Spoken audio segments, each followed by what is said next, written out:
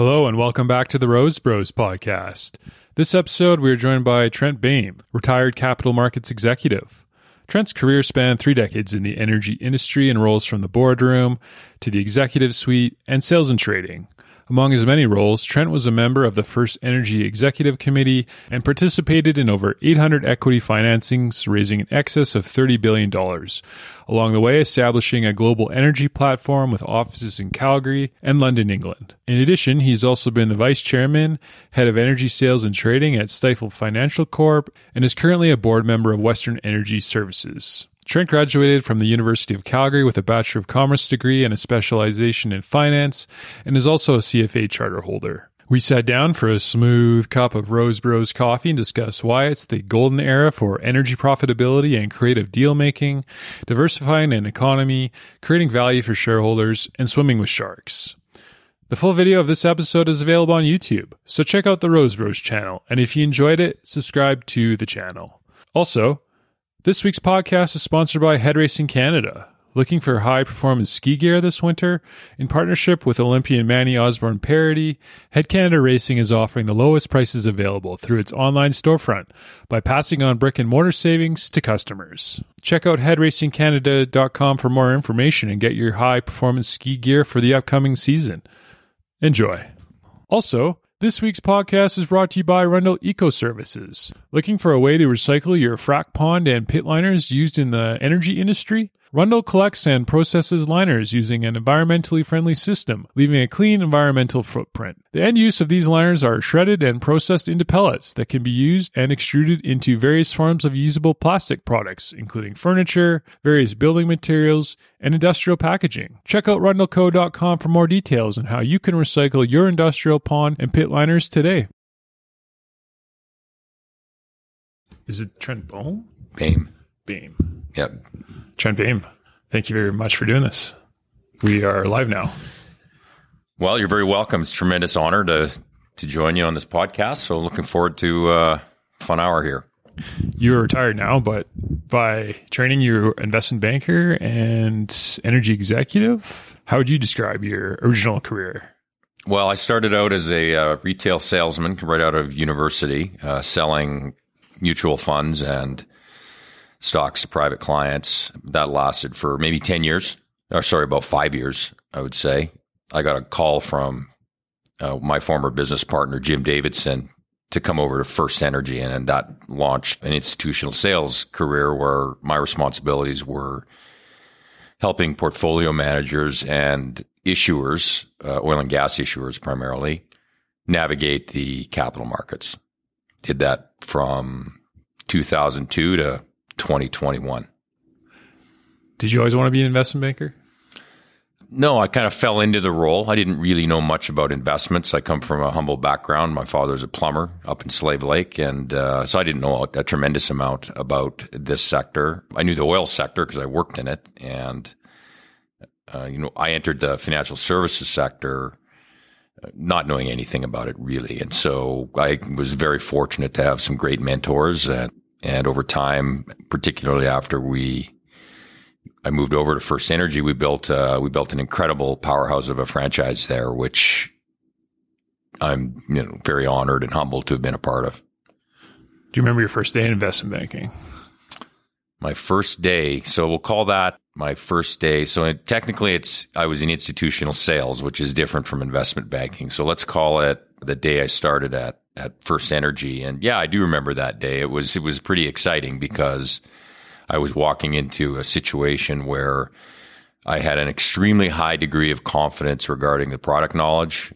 I knew oil and gas like the back of my hand by that time. And what was missing is I didn't have any relationships in Canadian capital markets. And it was a very, very exciting day because I could tell from the moment I stepped into that room, it had a tremendous energy and a tremendous brand already surging through the industry that was touching investors all over the world. And I recall being very excited about now being part of that.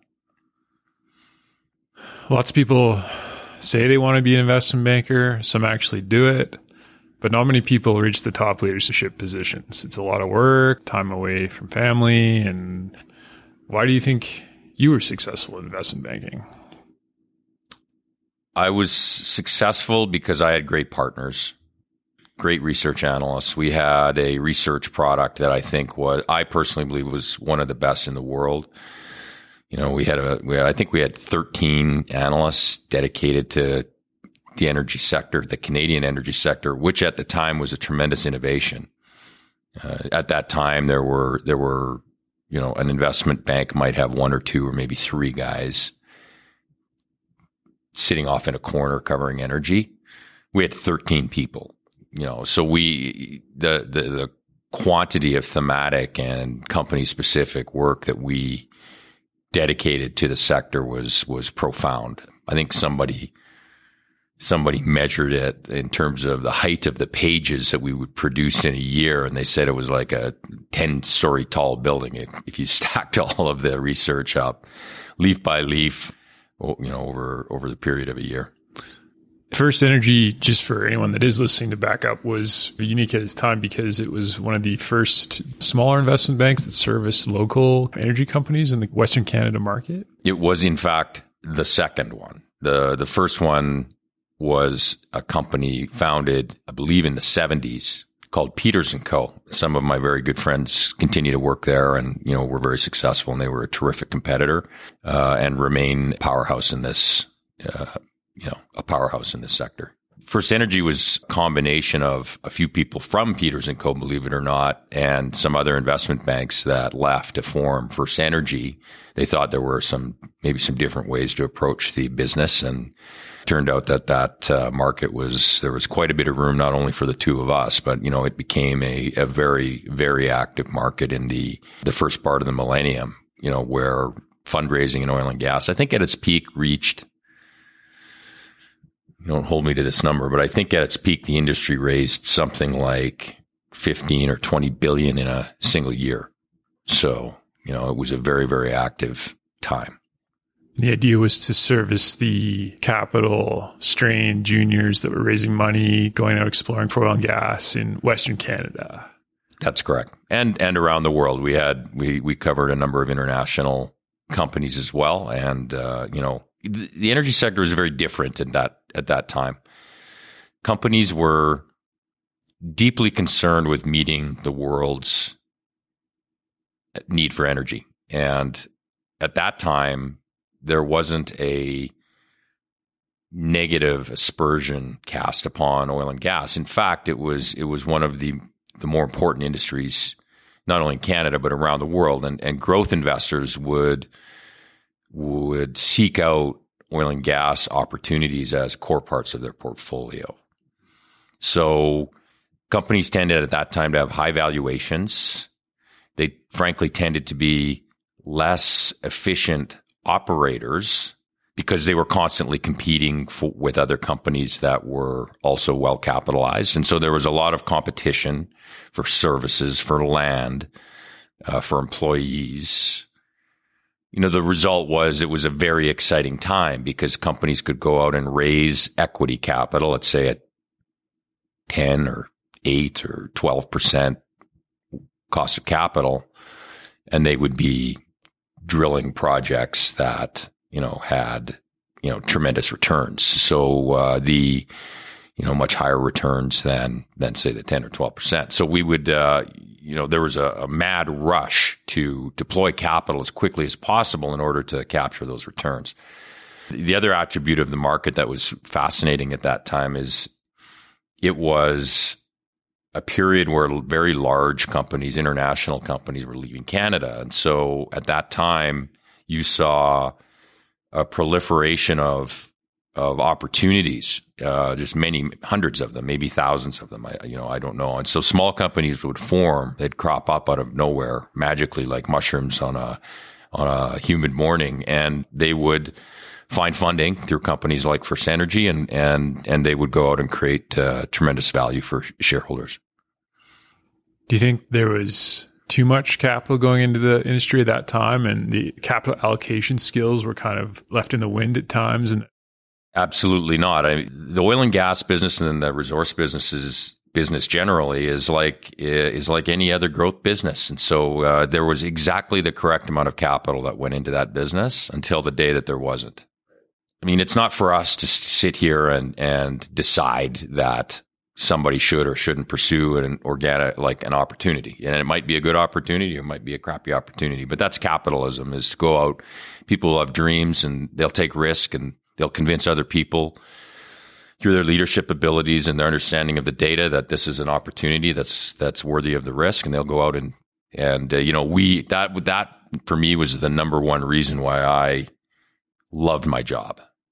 Because I could surround myself and be part of that creative, destructive process that was so powerful and influential in Canada.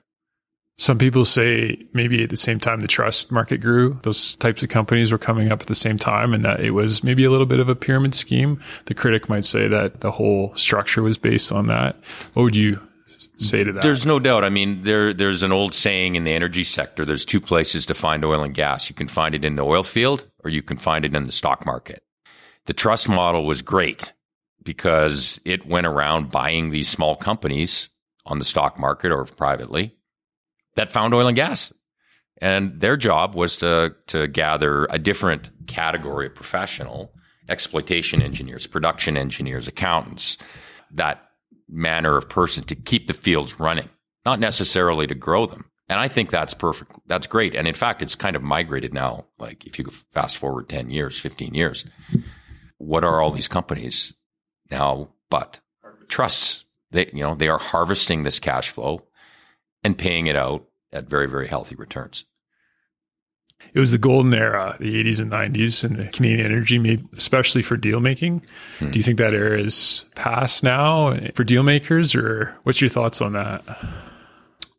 I would say to you that what we're talking about here is the notion that companies will be able to create value through transactions. And I think every day in the oil and gas business is the best day to do a deal. I know that sounds really weird, but the volatility in this sector is so profound that when things are horrible, like they were in the deep, deep carnage that was meted out to the sector by the 5, or you might even call it a 10-year depression in oil and gas, created enormous opportunities. And before that downturn, well, guess what? There were also people sold and they did very, very well. So that was a great opportunity. So do I think that the golden era for oil and gas transactions is over? No. In fact, I would argue that we're probably entering a new period where assets have become very, very consolidated. Mark my words, something's going to happen. And I don't know what it is. Nobody does. But something's going to happen to disrupt that consolidation. And some of these big companies will now have to start shedding assets. And then that will spur the proliferation of a new model, and I don't know what it's going to look like, but a new model, a new pathway for the sector. Everybody's going towards quote unquote capital allocation now in the form of share buybacks and raising dividends, but some are still pursuing the growth model. Mm-hmm. I had Rob on the podcast from Coelacanth. Mm-hmm. So maybe you could argue that that's the new opportunities to go in growth now when everybody else is chasing dividends and share buybacks. So it's funny you mentioned that. I've been thinking about that characteristic in the market for probably 2 years. Because it was very clear, even in 2019, it was clear that oil and gas companies were going to become much more conscious of rate of return on capital employed and less return on growth. And the reason that happened is because a few investors in Canada and the United States got together and they said, look at all the capital that the energy sector in North America is destroying. Like, look at it. It's unbelievable. Sure, we've got great production growth and, oil production in North America is pushing 12 million barrels. But these companies are not making any earnings. So they said, okay, well, this is what we're going to do. We're going to march into the management into the boardrooms and force management to change their compensation structures in such a way that they get paid not when the number of barrels increase and the number of reserves increase, production increases, but when there's a rate of return hurdle. And guess what happened almost overnight? These companies started managing their business in that way. And, it is a reality that COVID and, first of all, there was the battle between Saudi Arabia and Russia when they conspired to lower oil prices. Then there was COVID, and that all hit sort of within a 3-month period.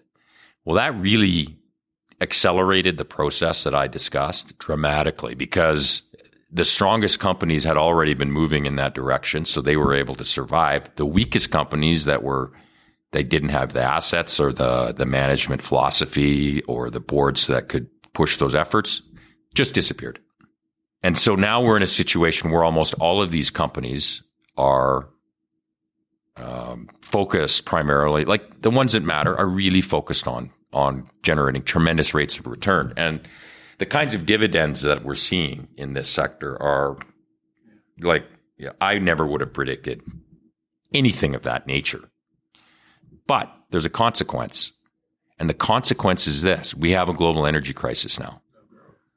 There's been no growth. And oil and gas is and will continue to be an absolutely core energy source for humanity for decades to come. And so we find ourselves in this funny situation where the investors and, in fact, even the enemies of the sector, the ESG movement, which has told us time and again, we'd like to see less capital spending on oil and gas initiatives, less oil and gas. Well, everybody's gotten their wish. And what it's created is an industrial sector that is, if it's not the healthiest industrial sector in the world right now, I don't know what is. But these companies are they're deleveraging or reducing their indebtedness at a pace that I would never have thought possible. Do you think the pendulum will swing back? Absolutely. It will come to pass. It will come to pass maybe soon, or maybe it'll take a couple of years, where the politicians that have created a hostile environment towards energy development pass on. Their terms will end and new people will come in. And those people will be listening to their electorate. And the electorate will be saying energy prices are too high. And at that point in time, things will change because at that point, growth will then be rewarded. And companies that, for the longest period of time, and it's even happening now and again today, companies that tend to grow might not have terrific valuations. But that will change and the growth will become valued because people will, both investors and consumers will have realized we've, as a society, made a tremendous mistake by destabilizing the energy sector in order to pursue a transition in low energy density technologies. Mm-hmm. The generalist investor might say growth is great, but the analogy is that you're stacking your warehouse with widgets that you don't need and that you're unsure whether you can sell. So a huge reserve builds ups and massive acquisitions and all that is nice, but the idea is to make money for the investor. So how do you balance growing the company without stacking the warehouse full of widgets? You do exactly what's happening right now. And that is, for instance, an oil and gas company, why would an oil and gas company ever pay more than 3 or 4 times cash flow for an asset? Why would they do that now? Because we're reliably informed that in 5 or 10 years, there will be no terminal value to these businesses. And we're seeing this amplified quite dramatically in the coal sector, which, as you probably know, has, the fight that industry has had over the last 10 or 15 years makes oil and gas one look pretty easy by comparison. And they'll trade between 1 and 2 times EV to EBITDA. You can buy the company's shares for, say, $10, and they will generate $10 in cash flow in, say, 18 months. And why is that? Because the market says there's going to be no terminal value. But what has happened in the coal sector? Coal energy demand is continuing to grow. day by day. And we are now in a situation where, diffuse, dilute energy technologies such as wind and solar have disrupted the grids in many countries. And these companies or nations are having to go back to coal. And we are now, as a globe, producing more coal than ever before. It's preposterous. And yet these companies are still being valued between 1 and 2 times cash flow.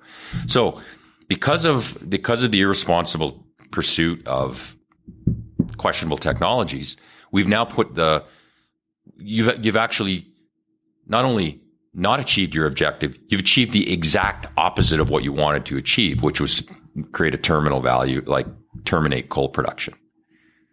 And it was because you had a largely, the people pulling their strings here were largely compromised by their willingness to pursue subsidies and political rents in order to build these businesses up. So now you're in a situation where, I honestly don't know how we get out of this situation in an orderly time frame, like in 2-3 years. You've got electricity trading on an oil and gas equivalent basis of like $1,000 a barrel in Europe, a BOE right now. It's incredible. These are numbers like this all started to blow up last year around October timeframe.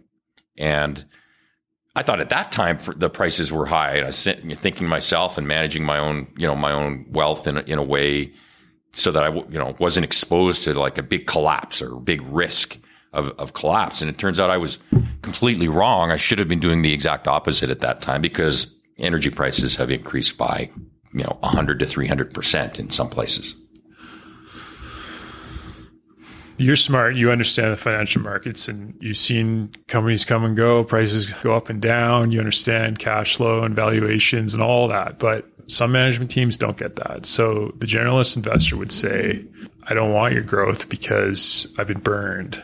And not all CEOs get that. How do you balance that growth with prudent capital allocation? Well, I think that what you're finding nowadays is the management teams have gotten the lessons. The ones that don't get the lessons either run an extremely compelling business model where, you can see why you should grow this business. It's not an average business. Okay. An idea, an example of that, there's a play in Canada called the Clearwater oil play. And it is highly, highly profitable. It is, to my knowledge, the most profitable oil play in the world. So it's lowest cost, tremendous scalability, and it's gone from 0 to, I think, 60,000 or 70,000 BOE a day. And it's probably going to be a 200,000 barrel a day play.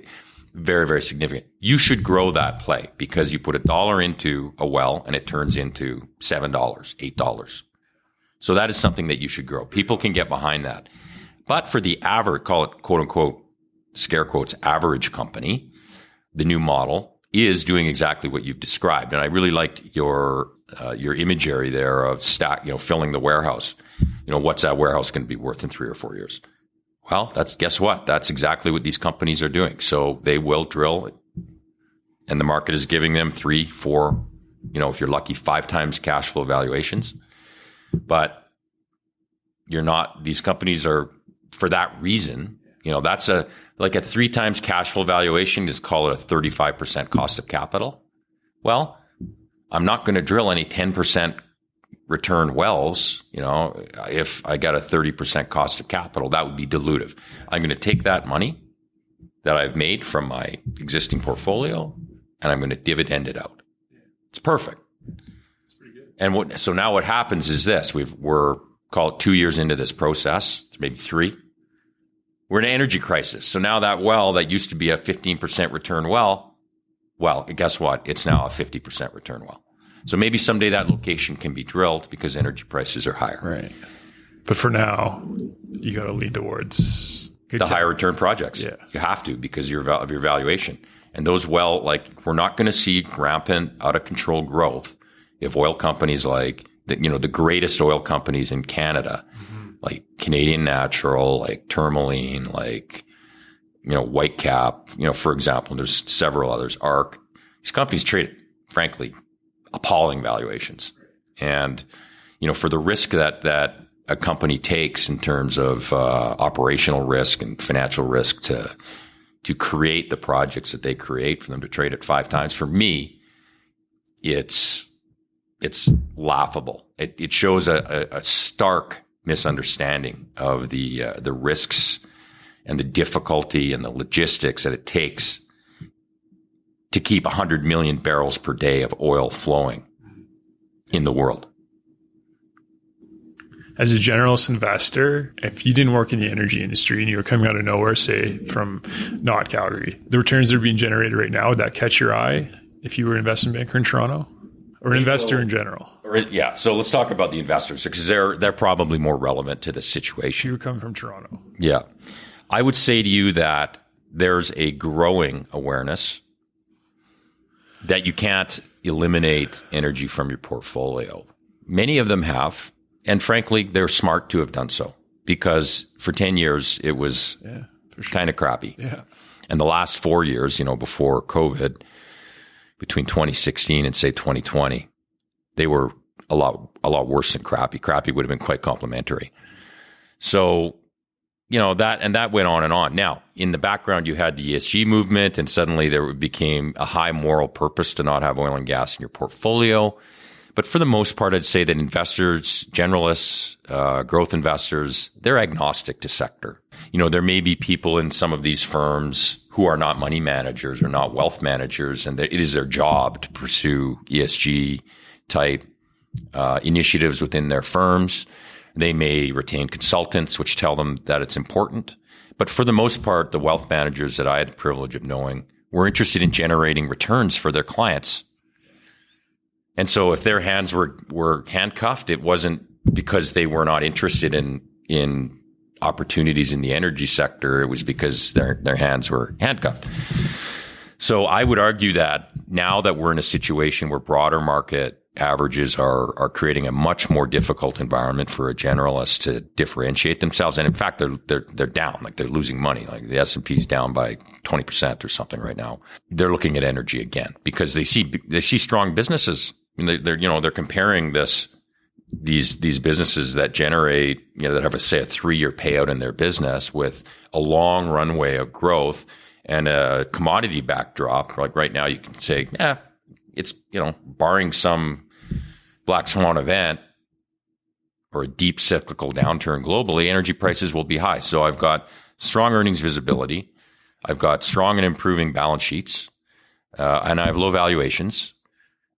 Tremendous optionality for any kind of a generalist investor there. And, he'll compare that with healthcare, technology, other materials businesses, manufacturing businesses, and they'll make a decision to invest. Are you seeing that more now? Yeah, I think we are seeing that. Definitely. There's here's an example. So just today, the comptroller in the state of Texas announced that they're banning certain funds from managing state retirement assets and assets generally. Shocking development. Why are they doing this? They're doing it because they did a survey of a lot of their service providers. These would be big fund companies like BlackRock, all the way down to maybe smaller businesses that we've never heard of, saying your business, your money management business is not focused on the best practices of generating a return for our investors. It's focused on a political and opaque processes, selection processes that are pursuing a political agenda. And the state of Texas believes that that's inappropriate for their retirees. And they want money managers that are focused on identifying good companies and good investment opportunities on their own merits and making those investment opportunities. So maybe there is a bit of a backlash.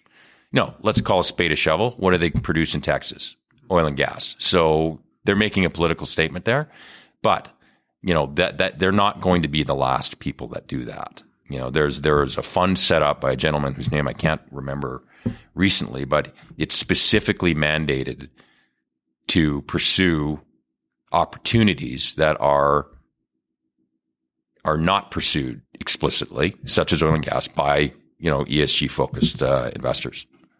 So I think that's a rich mine. It's a beginning of a new movement. People are, I believe that investors are, these are very, very high performing, intelligent people. And if you go into money management, generally, I have found these people have a very high moral standard of themselves.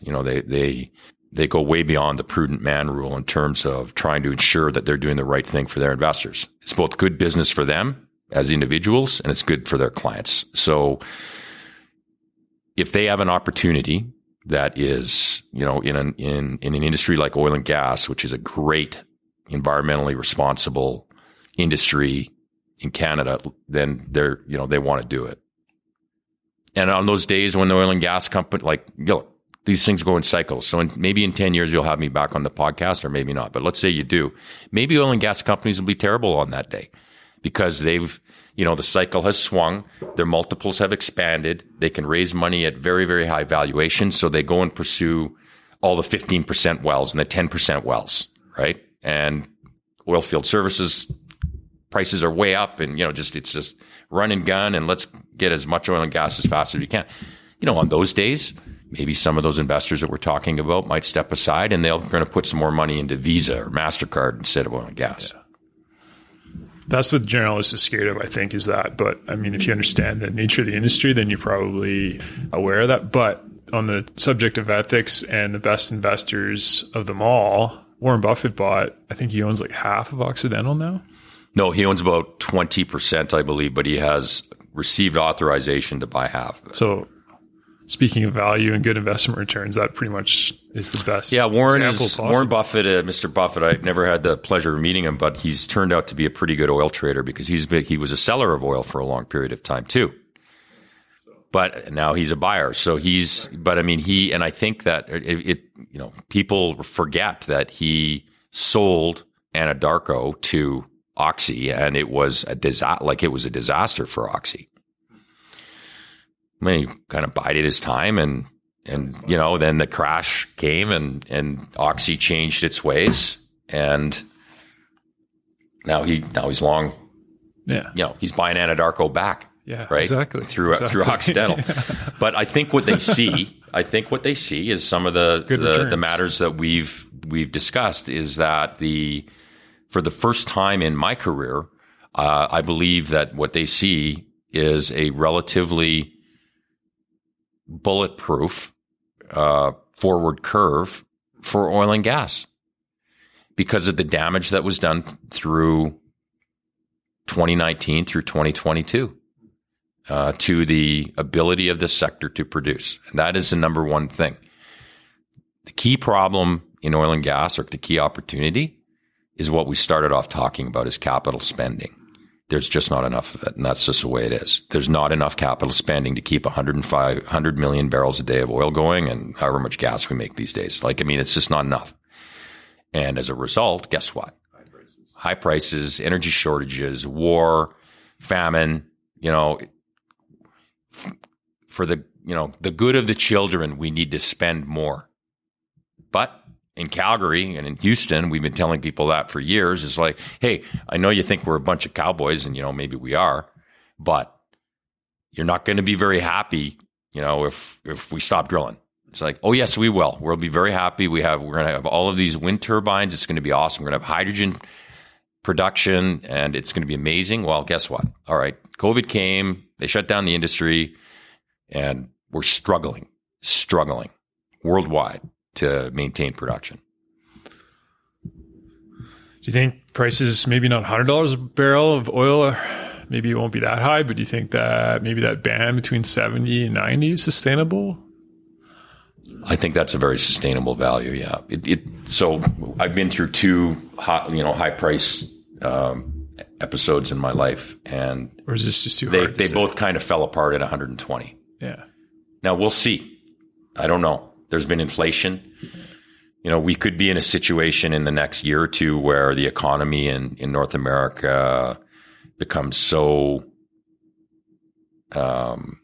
problematic for policymakers that maybe the U.S. Federal Reserve pivots to a more accommodative, situation despite 5% inflation. And you never know. Maybe that oil goes to 200. I don't know what takes it really, really low, but I didn't see COVID coming either. So who knows, but what I think I can say with some confidence is that the energy companies that matter, what I call the generals, there's probably a dozen or 15 of these companies that I keep track of. All but one of them are single-handedly focused on return on capital employed, which is highly differentiated from where we were and where we have been. And that's not going to change. You've had a really successful career in the energy industry for quite some time now. You've seen high prices and low. Have you ever had an inkling, a feeling that maybe this is too low or maybe this is too high? Like 120 was too high? Well, I joke with my colleagues and friends. It's like I'm a very emotional person. And so when I am absolutely despondent, you should definitely be buying oil and gas. Yeah. And that was definitely the case in 2021. I was so despondent. And there's an old saying, you can't hate something that you don't love. And that was me in 2020 and 2021. So I just hated the business because it had betrayed me. And it was at that time that I met the great George R. Moyen, who is he's one of the great businessmen that I've had the privilege of meeting, and he's a very contrarian investor. And he came to Calgary, and I've been dealing with him just peripherally for years. He called me up one day and he said, "Trent, how's it going?" And I recall it vividly. I was in 8th Avenue Place in the lobby, and I said, "Well, George, it's terrible. Like it's the end times." He said, "That's amazing. I'm going to come out and visit some companies." And, we're going, he got very, very busy. He bought many, many companies in Calgary. And, at a time where I'm looking at, I said, "George, are you sure you know what you're doing here? This company is going to be bankrupt." And, of course it didn't go bankrupt, and it went on to become very, very successful and da. So, I mean, yeah. So those are great lessons that I hope if somebody was listening to this, that they should take away in the oil and gas sector. The oil and gas is going to be with us for a long time. And at the time when it's $150 or $200 a barrel, yeah, you should, and you're really happy and you're the smartest guy around, yeah, you should definitely be tapping some bids. Conversely, when, you can't find a college kid to take a petroleum engineering program, well, maybe you should be looking at lifting some offers. Do you remember when Tourmaline was like $7 a share? Vividly. I remember that pretty well. Yeah. They've paid out $7 in dividends now.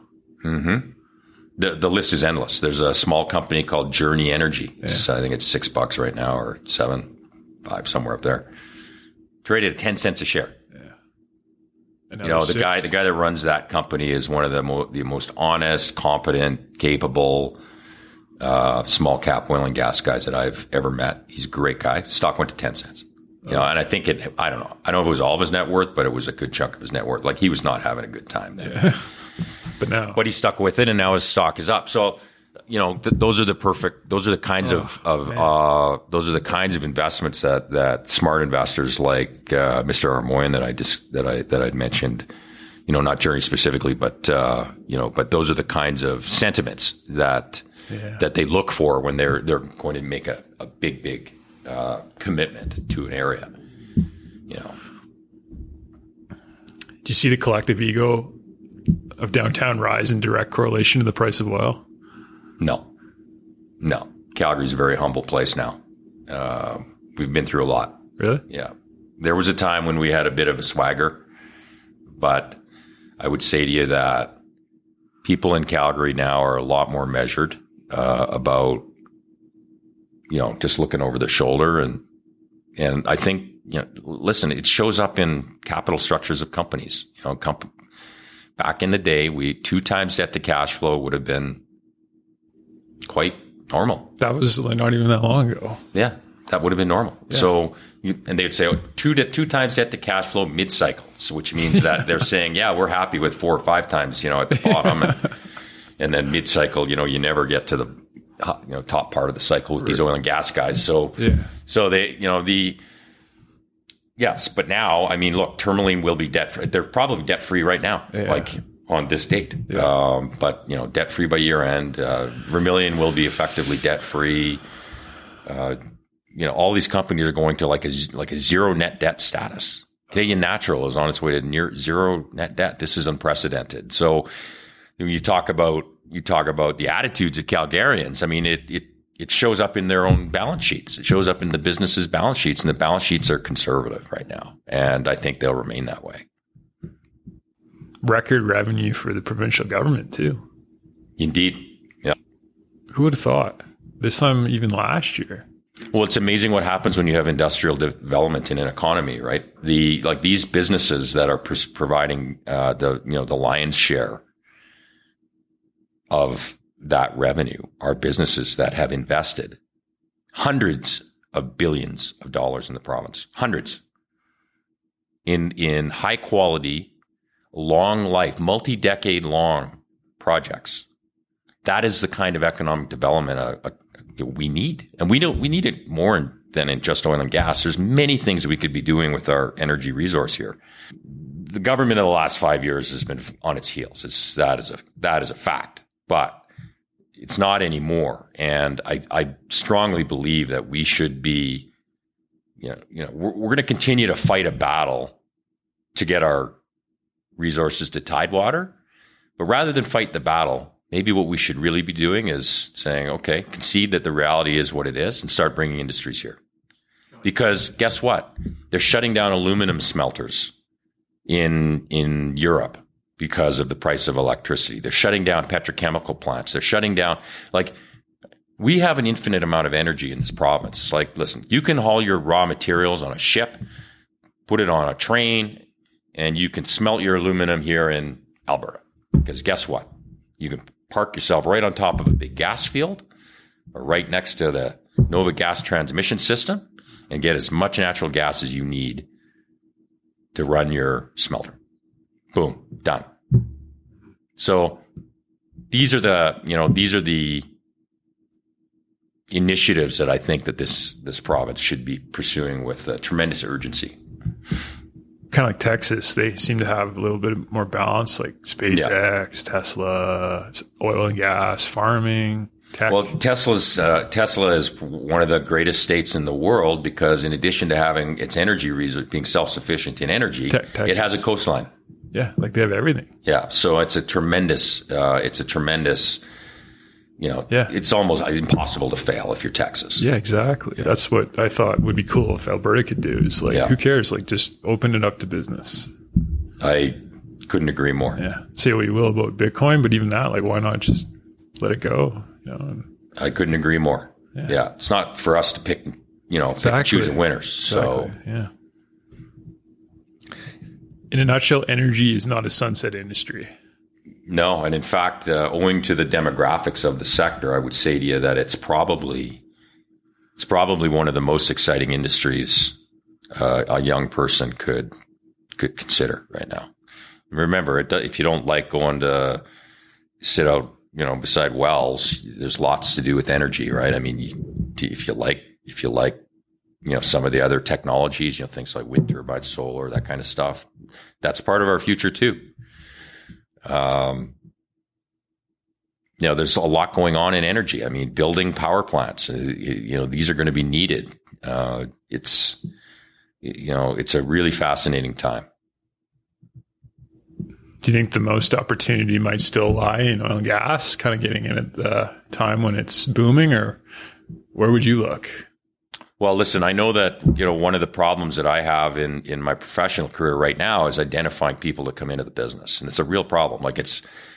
For many, many years, there was a joke that I had whenever I heard an oil field contractor say we can't get people. It's they can't get people until you pay them a little bit more. But after the last downturn, that sort of negotiating tactic that the oil field used in talking to their upstream customers became true. And so you can't find people that want to come back and work on a frac spread. You can't find people that want to work on a rig. We could stand up dozens of rigs in Canada today if we could find the 6-man crews that could safely and competently operate them. So we have to go through these, first of all, find the high quality people, and there's lots around, convince them that this is a good long-term choice for them and their families, train them, and then put them to work, and hopefully they'll do a great job. Yeah. So it just takes time. And, people are coming back to the sector, but, an oil and gas company right now, if they put off drilling a well for 90 days, that could mean millions and millions of dollars of lost revenue. Yeah. Critic might say, though, I'd like to work in oil and gas. Energy's great and all that pays good, but the next downturn, they're just going to lay me off. And there's not real much loyalty in that sense. That's one of the main reasons why people are reluctant to return. Yeah. I guess that's just the nature of the industry and it is business. Yeah. And the only thing you can say to that now is you can offer them no reassurance in that regard. I mean, nobody has a crystal ball. However, what we can say is, conversations like this that are raising awareness about the reasons for the energy shortage are not being addressed. And as a result, every day that is perpetuated increases in length of time that you'll look at this sector as a logical, safe, productive place for somebody to build their future. And I think we're at that point. If somebody were to enter this industry today, say a young person decided to take geology. Got to get a mortgage, buy a house. But, they would be able to find a very good job right out of school. Yeah. And they would be employed probably at very, very high compensation for 10 years anyway, right now. Yeah. So, and if you're a rig hand, I mean, if there are some companies that are taking old rigs off the fence right now and refurbishing them and putting them back into the field. Well, those rigs won't be shut down again in 180 days. They will be active now for years. And that's a big opportunity, I think, is for people to recognize that the very fact that they themselves are having reticence. And maybe that's like that sign. Maybe, yeah. It's maybe, maybe that's the opportunity. And for capital in the office, it seems like that, yeah, there's opportunity still, even not catching the bottom of the market, but if you're managing capital, oil and gas has some real, even for the generalists, attractive qualities to it now in terms of shareholder returns. It's 100%. The industry has been transformed. When I started in the sector, we talked about, Slave Point wells and Montney plays and the Cardium. We talked about technical matters.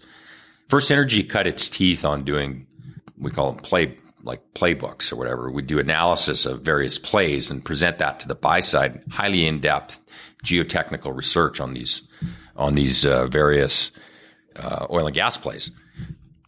Today, it's like you bring out a map in a meeting, and it's like you get kicked out of the room. So, what are your financial returns? Yeah, what am I getting for the dollar that you invest? And nowadays, you're investing $1 and you're getting cash flow of $5 or $6. Like the numbers are astonishing. Back in the olden days, in the early 2000s, you invest $1 to make cash flow of 50 cents. Yeah, for sure. So these businesses are flourishing. I would say to you that the income statement of a high quality oil and gas company today bears more similarities to the income statement of Visa than it does to an oil and gas company from 10 years ago. Really? Yeah. Do you think it's still possible to create that massive wealth in terms of organic growth and through the drill bit? Or is it kind of a mature basin and all the discoveries have been made and that now we're just kind of in harvest mode? An old oilman, I asked that question of an old oilman back in the early 2000s in Chicago over a beer. And he said, Trent, there's going to be some young guy, some young team, that's going to run right up the middle and surprise everybody. They're going to take some play that people had thought was just marginal, non-existent. They're going to run with it, and they're going to shock the world. So that's happened twice in my career in Canada, when they say the basin's all tired out, it was the Bakken in Saskatchewan, which went from nothing to, I think it was, pretty sure it was 200,000 barrels a day at the peak. And then now this Clearwater play. So no, the industry is not dead. There's going to be another play. But the geology-led companies are few and far between, like a tourmaline, right? The classic. They're not as common anymore. You mean geologically focused? Yeah. Yeah, 100%. That's why this is such an interesting time. There are fewer people in the sector, and the older ladies and gentlemen in the sector are probably going to cash out on this run. Yeah. Like people my age and older they're not going to stick around for the next run. They're done, looking at logs and negotiating land deals. It's time for them to enjoy, their Palm Springs. Exactly. So I think that's the really interesting part of this market, because there's going to be that 35-year-old guy that was working in the background of one of these oil companies. That's going to, there won't be the budget for this particular project, but the opportunity will exist. They're going to go out. They're going to take the risk. They're going to find financial support, and they're going to be successful. And we don't know who they are yet. You have to keep your nose to the ground. But, there are some very, very smart people in this sector, and they're entrepreneurial and great managers, and they're going to do some amazing things. What makes a good energy entrepreneur to you? Is it the brilliant geologist? Is it the guy who understands capital allocation? Is it the good engineer? Or is it all of it kind of mixed together in one? You can probably say this for any industry, but the most successful business people over longer terms, to me, were sensitive. They were properly sensitive to what capital markets were asking of them, which is not to say they would do whatever the capital markets asked of them. It's that they would structure their business in a way which gave investors the highest probability of having the energy company meet their screens. So at a time, for instance, when growth was very important, the best managers would try to grow their businesses rapidly. Did they know that at the time? How many people actually know that? I think that it's instinctively the best managers will do that. I mean, we've all met that brilliant scientist that, don't trust them to cross the street, but you sure want them working on your projects. So the best managers, the best wealth builders are people who could bring that technical competency and meld it with a worldliness that would cause capital to flow in from many different places and give them the ability to execute that plan. And for the most part, because the industry has been whittled down so dramatically, most of the guys that you'd be talking to are guys like that. Kind of self-select. Exactly. You've seen a lot of deals, a lot of companies built and sold, a lot of entrepreneurs come and go. Are there any that stand out to you in terms of the most value created? Maybe a certain deal or a company or transaction that really went from 10 cents to like $10?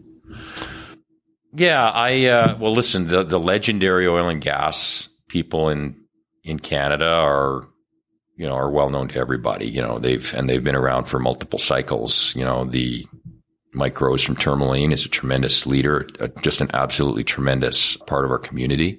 And he's surrounded by an unbelievable young team. I mean, I think the future of Tourmaline is going to go on for 20 years. It's tremendous. I mean, unless somebody, one of these big buys them, big integrateds might just decide they like oil and gas and buy them because they've gotten rid of their own G&G team. So now they're going to need Tourmalines. Anyway. Canadian Natural Resources, ARC. I mean, basically the intermediate, these companies that are existing right now, I would put them all in that category. These are just absolutely tremendous businesses run by, very, very credible people. I think I read at the end of Brett Wilson's book, it was Penn West that was like his best investment. Do you remember those days? Oh yeah, I was there for all of those days. Yeah. He made that was that was also probably a good exit for him too, because that didn't go on, that didn't last, so to speak. But it's coming back again, and in this other entity called Obsidian, and that's being very well received in the market, and they've got some good people there working hard to make that a successful business. What advice would you give to a young person looking to build a career in energy or investment banking, finance, or just in general? So I as you can probably tell, I'm quite excited about energy, and I believe that the energy sector is going to be a terrific place for a young person. I think that there are so few young people entering the sector right now that, frankly, you're going to be able to write your own ticket. So that's an easy one. As far as the financial services sector, and in particular investment banking, which I'm most familiar with, having had a long history running those types of businesses, that is a business with a lot of sort of secular challenges, and they have to do with technology having disrupted the revenue models of the businesses. So I would say to you that I believe that I could be dead wrong, but I believe that the investment banking sector is going to, the capital markets attributes of it where I worked will become automated, almost 100% automated. There will be very few people. It'll be extremely low margin, high volume business. And that and so you will have to have you will have to have big market share. Like it's just, you will not be able to be a small company trading stocks, hoping that it's in and of itself will be a profit center. You might have those capabilities in order to support other attributes of your business, but it's not going to be the primary driver of your revenue. Where I believe that investment banks are going is, particularly in the materials and the energy sector, is you're going to have high performing, technically competent professionals in M&A and advisory. And those people will be rewarded in ways that you can't possibly imagine, because they'll be bringing tremendous value to the issuers. Creative deal making. Exactly. And that, takes a very special type of person to be, to have the personality, the work ethic, the contacts, the technical knowledge to be able to stand up in front of the boards and the management teams at these, what are now very sophisticated companies, pitch a deal and then make it happen. So that will be, if I'm pursuing a career in the financial services sector on the sell side, I want to be in that pod of the business. And then recognize, tell your wife or husband that you are not going to be around all for day. 15 years. Yeah. Okay. Because you're going to be busy. Yeah. Very, very challenging business for sure. How many people do you think recognize that creative deal making that actually provides value? How many guys out there or women can that? It's a very short list of people. I would say it's the old 80-20 rule. You know, like 20% of the bankers do 80% of the deals for sure. Yeah, exactly. There's a lot of other And success breeds success. Right. Right. So the more deals you do, the more deals you do. But good deals, not just deals. Yeah. Well, I know a lot of investment bankers, and you're right. I mean, Warren Buffett famously hates investment bankers because they'll do any deal. But by the same token, deal frequency is something that's important to bankers as well as deal quality. And you have to find that balance for sure. So how many good deal makers are there? I wouldn't know the number, but there's, again, by attrition, by Darwinian selection in this sector. I'd say the guys that are in this sector right now are pretty good. They actually do good deals. I think so. Yeah. I mean, I think that people have long memories. people have not been able to, there have been very few deals. The bankers that are doing deals are the good ones because there have been very few deals. In the early 2000s, Trevor, we would do 5 financings a week. A week. You know what?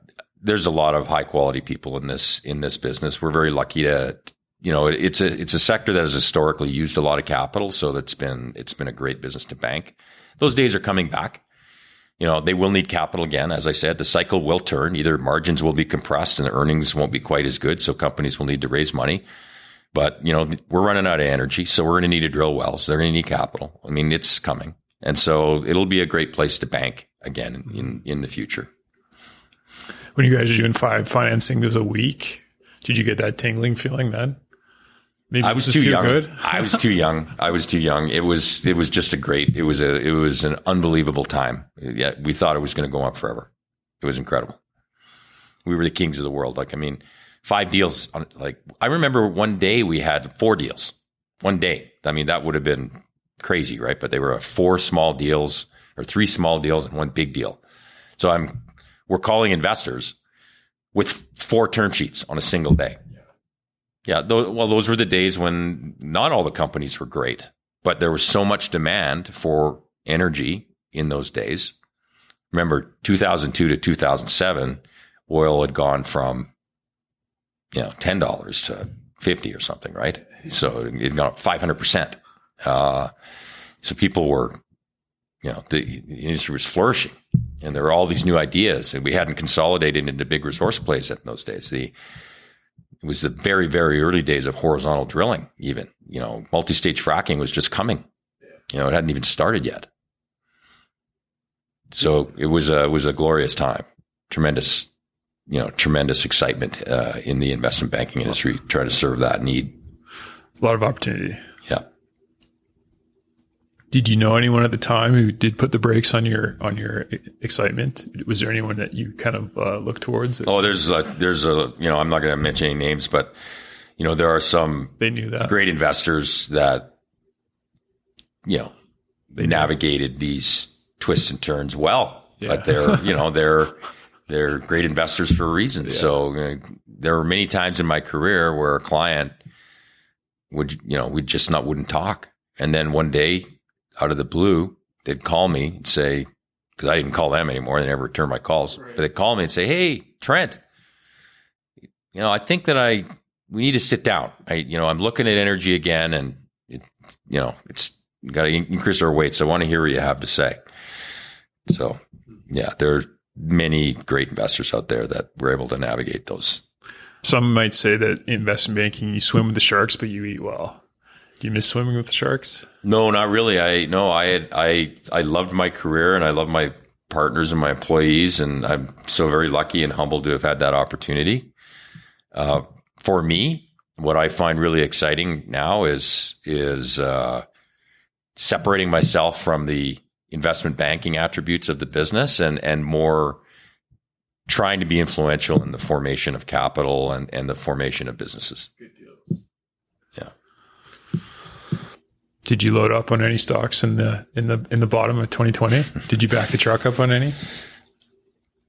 Are you Calgary Snooze billionaire? Yeah, no, I don't think so. Okay. No, I don't think so. I'd say to you that, very lucky to have been in the seat that I was in and to have the comfort and the knowledge that I had.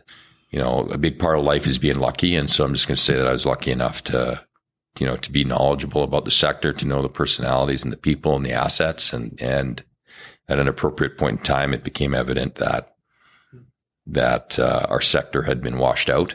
Now, I'm not going to tell you that I predicted we'd go on a 20-month vertical run, because I didn't.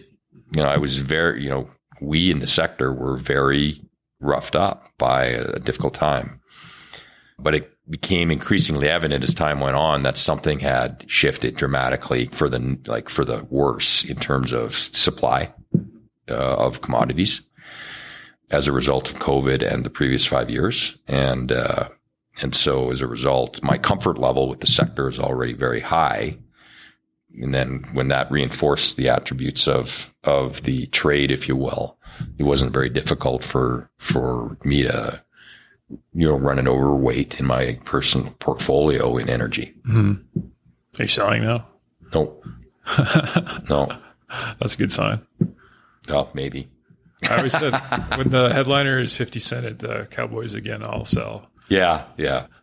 These businesses are very healthy. I mean, companies are paying big dividends. Like they're transformed. They're utterly transformed. And you've got to always manage your risk as an investor. That's the number one thing. We've had a $30 pullback in crude oil. I think it got to like 40 at one point. That's a good pullback. Get the animal spirits, calm them down a little bit. And now we see, the commodity sort of grinding it out in that $90 range. So I personally believe there's a lot of margin in the business, and I'm very curious to see how the energy crisis unfolds. We're going to Europe this fall just to take it all in, to see what the man on the street is saying. Yeah, it's an interesting time. It's a glorious time in the oil and gas sector. Well, thank you. I really appreciate your time. It's my pleasure. Very honored to be a part of your program. So it was a lot of fun. Very casual conversation, but hopefully anyone who does listen learns something, and I'll leave it there. Great. Thanks. Hey, thanks for listening, everyone. Hopefully you enjoyed the episode. If you like what you heard, check out rosebros.ca, where we will have upcoming shows. Until next time, happy coffee drinking.